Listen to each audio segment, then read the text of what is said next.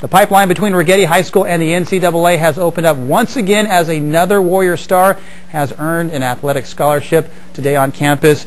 Desiree Domingues signed a national letter of intent to play basketball at Cal State Los Angeles. There, she'll join former Righetti teammate Veronica Williams, who led the Golden Eagles in scoring this past season and was just named to the All-Conference first team. Domingues is the second Warrior in as many years to receive a basketball scholarship, following Cal Poly's Christina Santiago, who was in attendance today. Domingues says receiving the scholarship from the Golden Eagles is a dream come true.